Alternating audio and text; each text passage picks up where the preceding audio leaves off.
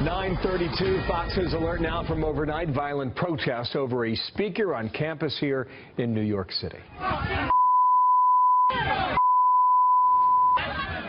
You had numerous fights breaking out at New York University after an appearance by conservative actor and comedian Gavin McInnes was scheduled.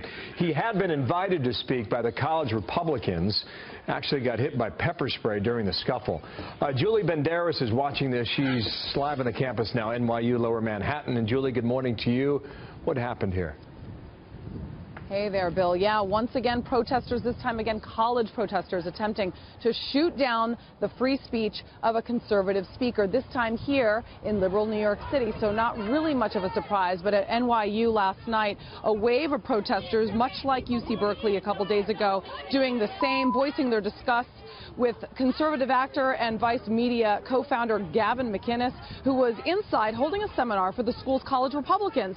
And while this one was less violent, 11 people were arrested and all, protesters lining up outside the Kimmel Rosenthal Pavilion, where they were met with a line of NYPD officers with zip ties at the ready. McInnes was scheduled to speak at 7 p.m., but was instead seen shouting from the podium in a live periscope at protesters who managed to make their way inside the venue, the crowd chanting things like "Nazi scum, your time has come," while also lighting "Make America Great Again" hats on fire. And when interrupted, McInnes asked the protesters, "Why are you repeating the same nonsense over and over?"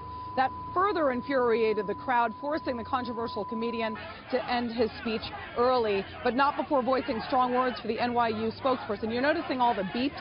Well, that's because there was a lot of cursing last night. And again, the university's independent news source, NYU Local, reporting that he actually called the spokesperson that "you're a dumb liberal a-hole," no bleep for me, and "you think these are rational beings," before storming away. So, of course, this does continue, but at this point, we do say that, there weren't any major, acts of violence. There was some punches thrown at police, but that's about as far as it got here. Back to you, Bill. Yeah, pretty much tore up the campus there in California and Berkeley. Thank you, Julie Banderas, downtown here in New York City.